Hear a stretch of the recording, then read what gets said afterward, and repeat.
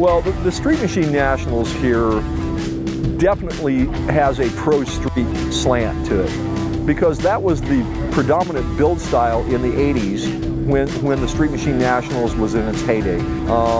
At that time in the early 80s, late 70s, early 80s, it was the only national scale car show that existed. You didn't have good guys.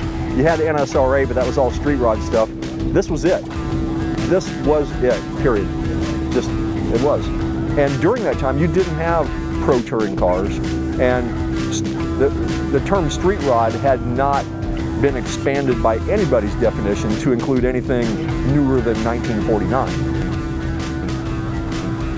Pro street is probably the most narrowly focused build style. These cars are built like drag racing cars. They're meant to emulate cars that go fast in a straight line for a quarter mile. That's it. Like Pro Street has a definitive stance like a drag racer, Pro Touring has a definitive stance like a road racer. The street rod cars, again in my opinion, are probably the most well-rounded. But you know, there's myself, for instance, I've got examples of all of those. I love them all. We build products for them all, and I personally love all of those styles. And I don't think one is any better than the other necessarily. You know, I've often wondered where all the old famous pro street cars went. Most of them, frankly, died from attrition, but there's a significant number of them, like mine behind me here, that I've hung on to. Why did I hang on to it? I don't know. To me, it's part of my history. And a lot of these cars, you know, Scott Sullivan still got his Cheese Whiz 55. He drove it to my shop the other day. Mark Grimes has still got his Chevelle. Doverton sold the Nova, but the new owner that lives in Oklahoma or Texas or somewhere, he brought it up here. It's still around.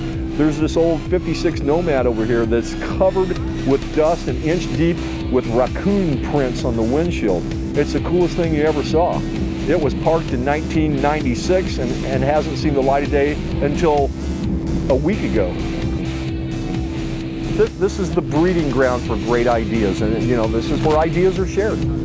Somebody like Troy Trepanier over here, he is on a pedestal by himself, but there's an idea on every one of his cars. There's an idea that can be adopted for no money that you can gain from looking at one of his cars that can be very seamlessly integrated into anybody's car. I've done it several times. This is where we come to share ideas.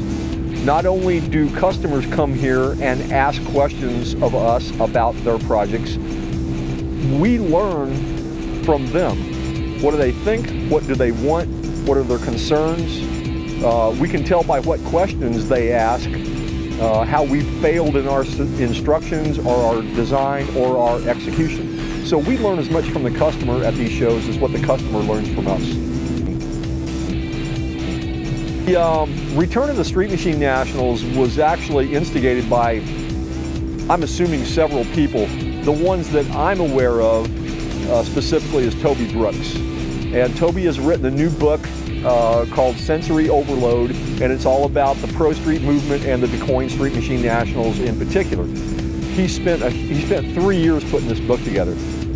He worked very hard to make this happen. I know there were other people involved with it, I get that, but he was the spark that lit the fire, in my mind. I mean, in my mind, I'm treating this like an annual reunion. You know, they have the Holly Hot Rod reunion down in Bowling Green. They got the California Hot Rod reunion in Bakersfield. Why not have the Duquoin Street Machine Nationals reunion every year in Duquoin? Sounds good to me. I'll be here.